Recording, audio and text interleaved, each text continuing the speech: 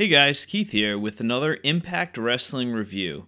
So before we get into the review, we learned this week that Impact Wrestling has officially cut its ties with Jeff Jarrett and GFW. There was a few things going on, I believe, earlier in the week, maybe last weekend, about Jarrett showing up to a promotion drunk or drinking in the locker room. So apparently he has checked himself into a WWE-sponsored rehab center. So best of luck to Jeff, and hopefully he gets everything straightened out. So on to Impact. I thought this was a really good episode, actually. This was their, I guess, global show. We went to Canada twice, Mexico, and Japan. I think we only had 2 matches at the Impact Zone, and the rest of the matches took place overseas or on the borders. So we opened the show with EC3 and James Storm versus Tejano and Phantasma in Irapuato, whatever, Mexico. This was a fun match. They were really playing up the disdain between Phantasma and Tejano.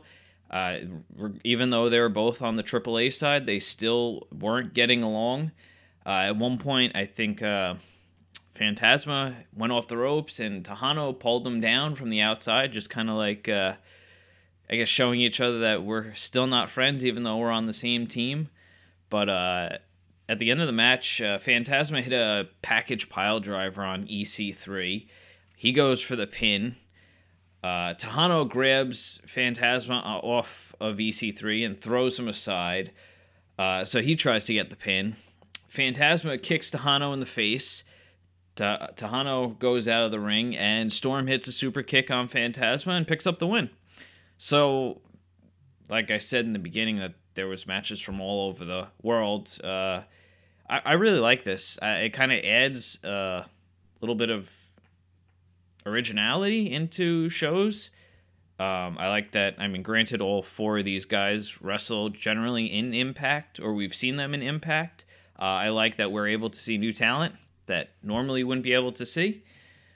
So we go back to the Impact Zone, and Eli Drake is backstage on his cell phone, and Dutch Mantel is trying to get his attention, and he talks to him and says that Eli has missed media calls and promotions, and Eli basically says he's busy and he's done doing that stuff, and there's a bunch of other people in the locker room that should be doing it rather than him, since he is the global champion. He's got more important things to worry about. So we go to Jim Cornette's office, and Scott D'Amore and Dutch Mantel are arguing back and forth about Eli and his actions, and Cornette comes in and he's going, "What the hell is wrong with Eli Drake?" And, basically because of what Mantel said, that he wasn't keeping up with the media calls and promotion. And he says, we do have Eli versus Johnny Impact coming up at Bound for Glory, and there's a chance he may lose his title. So it looks like they're trying to screw Eli out of the title, or at least hoping that he loses. So this was a pretty heavy Eli show. Outside of the matches from around the world, and, well, he was in the match, one of the matches that was in the Impact Zone. So after this, we head over to Canada in Border City Wrestling, where OVE takes on Brett Banks and Phil Atlas. We didn't get the complete match here. The match started, I'm guessing, somewhere in the middle. Jay Chris was pretty much out of it, just laying on the apron, so Dave was doing the majority of the work. OVE picked up the win here with a spike tombstone pile driver. So from what I saw, it was good. I think it was Brett Banks that did a couple of I think he did a flip over the ropes, and he did a suicide dive during the match. Both looked very nice. So like I said earlier, it's nice to see some talent outside of Impact and other promotions that you wouldn't normally see. So up next, we get a promo with Stephan Bonner and Moose, basically talking about all the events that have transpired between them and American Top Team. And then we go back to Eli, and I guess two guys backstage, producers or technical or tech guys, are talking to Eli, saying that do you have a free moment? We need you to do an interview with Mackenzie. It'll only be 45 seconds long. And Eli is like, who sent you here? Just go set everything up and I'll do it. So that was funny. That brings us to Pro Wrestling Noah in Japan, where Eddie Edwards is facing Marufuji. This match was really good. There's a couple of great spots where Marufuji removed the mat from outside the ring, and Eddie Edwards went for a suicide dive through the ropes and took a nasty landing. And Marufuji hit a pile driver on the apron, which also looked nasty. But this was a back and forth match.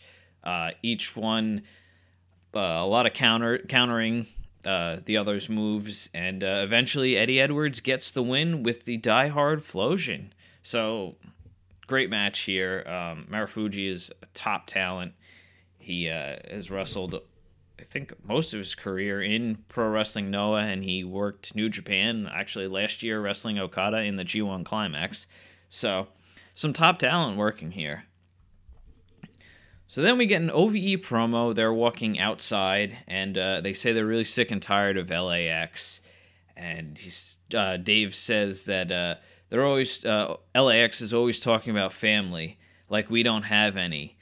And to fight family, you got to bring family. And then all of a sudden you see a guy's arm with a bunch of tattoos and shattered glass on it. And it is Sami Callihan. So I think I spoke about this a couple weeks ago. Bringing Sami Callihan is huge. He's a big name. As long as this doesn't turn out like his Solomon Crow run in NXT, which was absolutely terrible.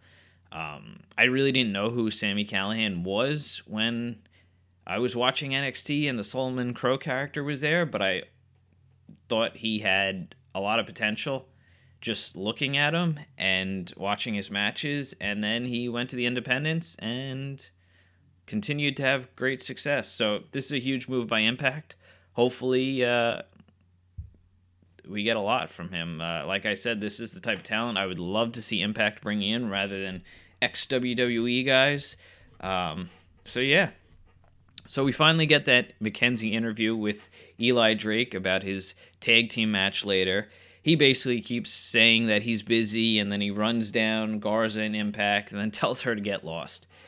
And we go back to Canada, where we get a four-way match between Petey Williams, Inders Abraham, Tariq, and Kiyomiya. And this was a fun match. A lot of Petey Williams, strong, I guess you would say. He looked really good in the match, and he ended up getting the win with the Canadian Destroyer on Tariq. Again, talent you wouldn't normally see. So, then we get a promo from Eli Drake, and he's talking about the tag team match later on tonight with him and Chris Adonis versus Johnny Impact and Garza Jr. And then after that, Johnny talks about the match tonight and the match at Bound for Glory. So I'm really glad they're pushing Eli a lot here. He is their global champion. He should be the face of the company. So good things here. I mean, I wouldn't be surprised if he dropped the title to Impact at Bound for Glory, but I would really like him to hold on to it and them to kind of going forward, build around Eli Drake. I mean, he's good on the mic, he's decent in the ring, and he's not ex-talent, really. I mean, he wrestled, I think, a little in NXT, and yeah, he's pretty much made his name in Impact, so that's really the guy you should be behind. And that brings us to our first match in the Impact Zone, which was the tag team match with Drake and Adonis versus Johnny Impact and Garza Jr. So this was a good match. They gave the two matches in the Impact Zone a good amount of time to breathe, which is nice to see, because we do tend to get a lot of squash matches and very short matches when they have a handful of matches during the night. And it's nice to see Garza Jr. doing something. I didn't really get why they put him into the mix originally when he was facing Adonis a couple weeks back, and then when he faced Johnny Impact. But good stuff. I hope they do something with him moving forward. Like I was saying, the match was a good match. Adonis and Eli Drake worked well together, of course. They were isolating Garza Jr., and then when Garza and Impact got together, they had a couple good spots. Adonis and Drake isolated Garza. Garza makes the hot tag to Impact. Impact running wild, basically, in the ring, hitting a couple good spots. Eli ends up hitting Garza, or brings him outside the ring, drops him on the guardrail. He goes on the apron. Impact throws Adonis into Eli on the apron, and he rolls up Adonis for the win. So Impact standing tall 2 weeks before Bound for Glory. We head back to Mexico, where Trevor Lee faces Ultimo Ninja, who is apparently the brother of Garza Jr. This took place in the Crash Wrestling organization. This is a good match. A lot of back and forth, a couple of good spots. And Ultimo Ninja was pretty good in the ring, and Trevor Lee is always good, especially his stuff outside of Impact, because he's generally not able to put on the quality of matches in Impact because they're not given as much time as he does in PWG, I believe, and other promotions outside. So Trevor Lee wins here with the double stomp. Then we get, I guess, a message from King Mo talking about what happened with Bonner and Moose coming into American Top Team headquarters or training facility or whatever, and basically why he's getting involved. So they're really hyping this, and that brought us to the main event with Moose versus Bobby Lashley. This was a decent enough match. Outside the ring, Dan Lambert kept getting himself involved. Stephan Bonner wasn't able to because the referee obviously held him back, so the heel was able to get the attack. Moose ended up getting the upper hand and went to hit Lashley with the drop kick as Lashley was laying against the bottom turnbuckle. At this point, Lambert gets in the ring with a trophy he was holding, hits Moose over the head. Match gets thrown out. Bonner gets in the ring and hits Lashley with almost what looked like to be a Rainmaker clothesline. Then American Top Team comes out from the back, beats down Bonner. Moose comes in with a chair for the save. He's hitting them all, and then he takes one of the guys, or most of the guys exit the ring, standing on the outside. He takes one of the guys and powerbombs him over the top rope onto the rest of the guys outside the ring. He grabs the microphone, and then he says, I want to make this match at Bound for Glory a little interesting. So he challenges them to a 6 sides of steel match. Yeah, I guess that's pretty fitting for a match with a bunch of UFC fighters and Moose. Hopefully this is bringing them or putting some eyes on the product. I mean, I'm sure most of us wrestling fans don't really care too much about it. I'm glad if some people are. I personally don't, but like I said, as long as it's bringing eyes to the product, that's all that matters. And then we close the show with an LAX promo with Conan hyping the 5150 street fight at Bound for Glory. So, like I said, this was a good show overall. They didn't really need to build most of the feuds. I would have liked to see the women on this show, at least maybe something between Taya and Rosemary, or I think we haven't seen anything between Gail, Allie, and Sienna within the last 2 or 3 weeks. I remember last week we heard that Taryn Terrell is no longer in the Fatal 4-Way match because apparently she's parted ways with the company and may even be getting out of wrestling altogether. I heard a rumor, don't know how true it was, that when she took that slap from Gail, that actually ruptured her eardrum or something like that, something to that effect that actually caused some damage, and that's why I think she's reconsidered wrestling. But yeah, good show overall. So if you like what you've seen here, please like, share, and subscribe. Bye.